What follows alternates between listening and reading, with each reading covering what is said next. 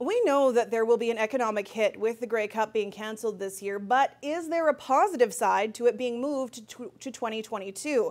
For a look at the dollars and cents, I'm joined by University of Regina economics professor Jason Childs. Jason, we've heard the city will take a $16 million hit, the hospitality industry likely even more.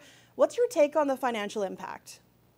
Well, I mean, for the city of Regina, it's going to be a big hit, but for the province overall, it's not going to hurt that much. A lot of the economic impact of these types of events are diverted from other areas within the province and focused on the center that's hosting the event.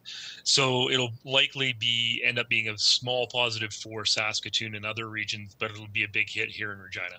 With so many unknowns in this pandemic, people aren't able to travel, no big gatherings, meaning the Grey Cup Festival could have flopped if they forged ahead. How do you weigh the risks with the benefits of holding any mass event right now? That's going to be a tough challenge. I mean, the public health implications of putting that many people in that small space are going to be huge, and that's something that's well outside my bailiwick.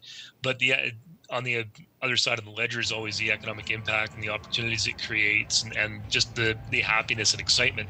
I mean, right now, all across the country and arguably all around the world, we're ready to really get into some sports and become fans again.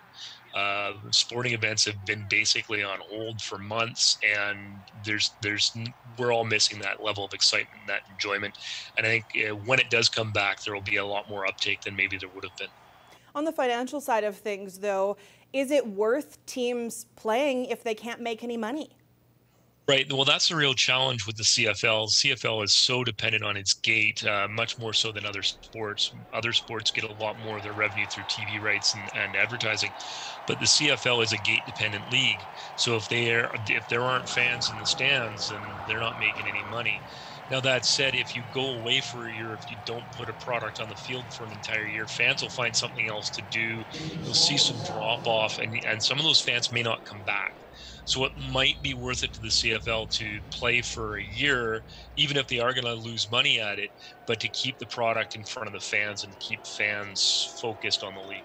The CFL has been asking for federal assistance. Teams have been telling people they can donate their season ticket funds.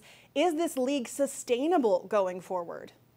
It has been up until this point. It's going to depend on how people react to the opportunity to go back to games and to watch the games on TV. So if we see a large uptick in TV viewership for sports generally and the CFL specifically, it'll be viable.